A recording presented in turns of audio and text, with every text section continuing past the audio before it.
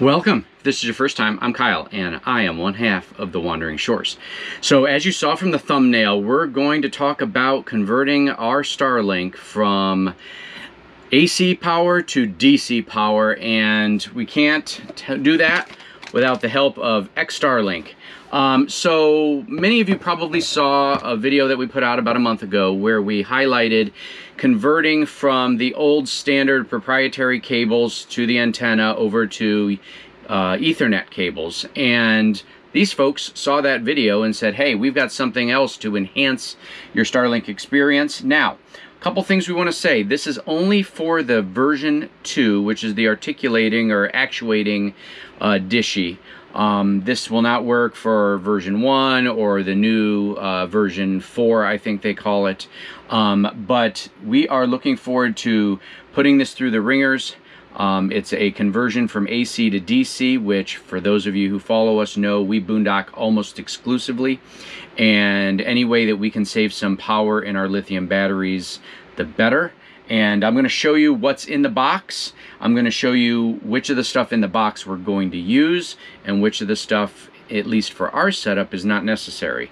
But it all comes. This is the XTAR DC conversion for Starlink version 2 mode EL3 set. So in this box, you're going to get, most importantly, instructions. We'll go through those here in a little bit. You're going to get a few Ethernet cables. I'll explain the use of those later. You're going to get a AC power cord. I'll explain why that's in here for particular setups. You're going to get a DC power cord, and then you're going to get a few other 12-volt cords. You're going to get one that plugs into the cigarette lighter so you can use it on a power station, and you get one that can direct connect to the battery, whichever is your preference. Then the main parts of this is this puppy and this puppy. So I'm going to go through how we set this up. Oh wait, one other thing that comes in the thing, I forgot. You actually get a router. We're not going to use this router for our install since we already have a PEP wave, and so we're just going to bypass this router and go directly into our PEP wave with this setup. But it does eliminate the need of using the Starlink router and saves, hopefully, a lot of power, and we're going to put it through some tests here shortly. Welcome back. So I mentioned there's a few things in this kit that I'm not going to use. I mentioned one of them earlier, which is the router. We're not going to use this router, therefore we're not going to need the white Ethernet cable. We're not going to need the DC power cord, which can be used to power this directly from the conversion kit if needed. And we're not going to use the AC power kit, which also is for the router, in case you wanted to power the router through AC. So these four things are not going to be used in our narrow down the parts I'm going to use. We're going to use the conversion kit. We're going to use the power over Ethernet. We're going to use the short Ethernet cable. And for the sake of testing, I'm going to use the cigarette lighter. However, when I go and do my final installation, if it's worth it, I'm going to use the direct connect to the battery because it's going to be a little bit easier for me to use because I can, you know, put it right there where my batteries are and install it. So the other thing, this is not part of the kit, but I wanted to share with you the fact that I got this. One of the things I realized currently with our Starlink on the regular standard router, I've got a smart plug that I use to turn the Starlink off at night if we're in an area where I want to kind of conserve some energy. With the DC hookup, you can't do that with the smart plug that I have. So I did some research and I found this little doohickey. This is actually basically a smart plug for DC power. It can handle up to 10 amps, which is sufficient for this device. And so this is not part of the kit. However, I will be putting the link to all of this stuff in the video description below, and I will also include this in case this is a situation where you want to be able to you know, turn on and off your Starlink in, you know, whatever time of the day. You can set it up on a schedule or whatever. Again, I haven't used this yet, so I'm hoping it'll work the way I expected to, but I watched a video on it and it seems to be exactly what I was looking for to help me control the power on this device instead of having to either flip the power switch, which is right here, off, or pull the plug on it. So that is going to be in the video description below, but we'll jump over that hurdle once we get to it. The first thing we need to do is we need to get this thing tested. I need to find out how much power our current setup is taking through AC, and then I need to do the same testing with DC and see if there's a significant enough power savings to justify installing this. Alright, I'm back with the results from test number 1. So basically what I've done, I'm going to be putting some screenshots and some short videos here kind of up on the screen as you guys are watching it. But I took my portable power station, which would allow me to measure the power going out both on DC and on AC, to give it an equal test. There's probably 1,000 other ways to do this test. I'm just sharing how I did it, and it, I think, gives a general working knowledge of whether or not this thing is potentially going to save us some power converting the Starlink over to 12 volts. So what I did is I took the current standard AC hookup and I plugged it into the power station, as you can see in this image here. I then put the Starlink in stow mode. I put the battery at 100%, and I then activated it to monitor the power consumption over the first 15 minutes, and you'll see the numbers jumping around as it starts to power on and look for satellites.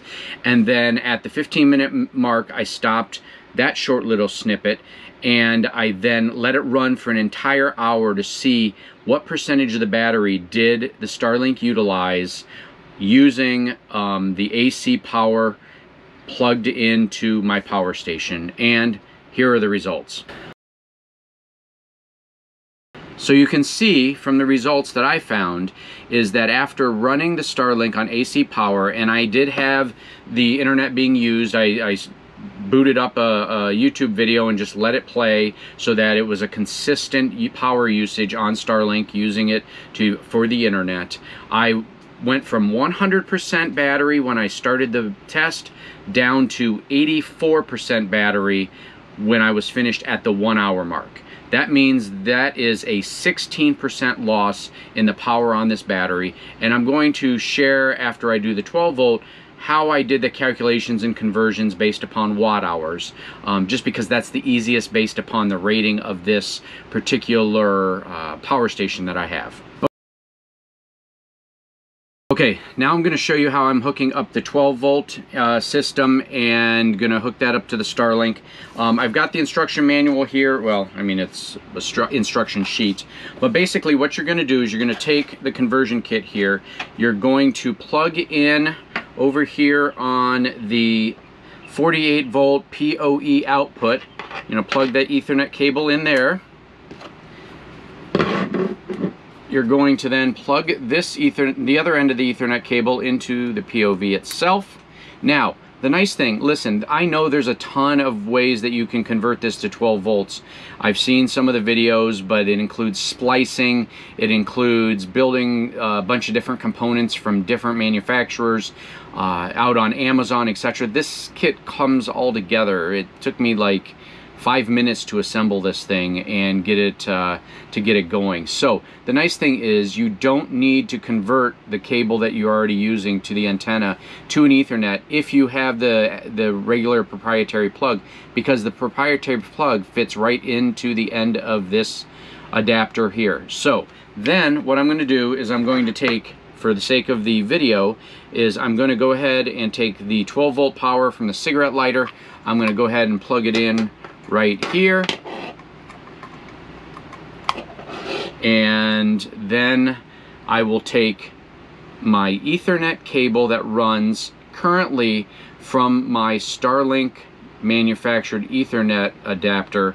I'm going to take that completely out of the equation because the antenna is going to be running into here. I'm then going to plug the LAN line, or the Ethernet line, into this one, the LAN line right here, and connect it to my power station. I'm sorry, connect it to my PEP wave, and hopefully everything boots up and I'm getting some power. I'll let you know.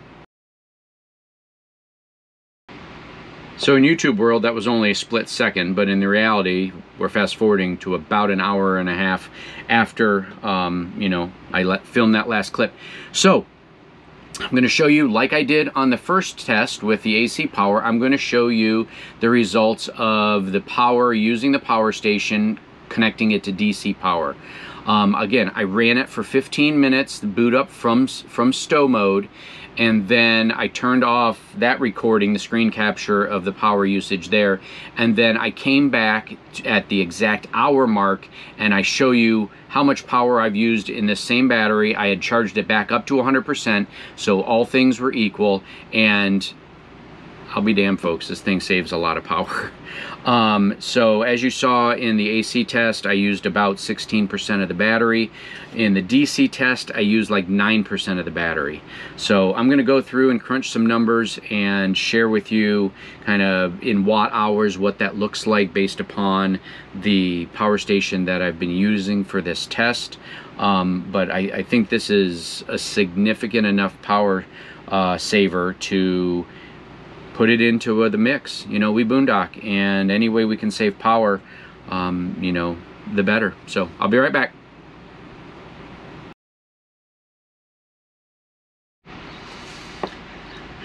Okay, so let me crunch a few numbers for you. This power station has a watt rating of 300 watt hours of power available. So what I did, simple math, is I figured, okay, if it's at 100% and therefore for every 1% drop you're using 3 watt hours. So in the case of the AC connection, over the period of 1 hour I used 16% of the battery, which would equate to 48 watt hours over the period of 1 hour. With the DC conversion from XTAR-Link, I used 9% of the battery. Calculated over is 27 watt hours, and so instead of 48 watt hours I used 27. That's I'd have to do some math with a calculator, but I would say that's probably about a 40% savings in power running this thing on 12 volt. I also did some speed tests. The speed tests were almost identical as far as at my PepWave, whether I was using the Starlink router or if I was using the new XTAR-Link. So I definitely think this is a double thumbs up. I'm going to put the links in the video description below. They are having a sale and you can get a discount if you're watching this video. I've not found another single video about this product. It's so new. So I'm hoping that if you do decide to get something and convert over to 12 volts, you'll use our link below, and it'll give us a little bit of an affiliate bump through their program. The other thing I need to do now, and I'll show you at the end of the video what I ended up deciding to do, but I'm trying to figure out how and where I want to mount this. I also need to insert and wire up this DC smart switch. All right, please excuse the mess in here. It's a construction zone, but I wanted to show you how I decided to ultimately set up all of our power is under here. So I got under there and I ran the 12 volt line up and comes out right there in the corner. And then I've got this set up like that. So one thing I will say is I didn't install this right now because I got it powered on, I got it synced up to my phone, but when I would turn it on and off, it was getting 12 volts here, but it wasn't sending 12 volts over there. So I think one of the, you know, relays or something might be bad, so I'm gonna have to reorder this and replace it. But what I did do is I used some Wago connectors right here, so that when I get the new one, I can very quickly just put it in its place, mount it to the wall right there, and I'll have 12 volts going to the device. You can see my Ethernet cable coming in from the outside. So, hope this was helpful. If you've got any questions, please put them in the comments below. Again, links for everything that I'm using in the video description, as well as a discount, so check and see if it's something that might be working for you. And 2 thumbs up to this 12-volt converter. You enjoy free camping and boondocking across the United States? Well, we've got a lot more for you. If you haven't already, checked out thewanderingshores.com, and we have an interactive Google map there where you can see all of the spots we've done campsite reviews of, as well as things to do in the area.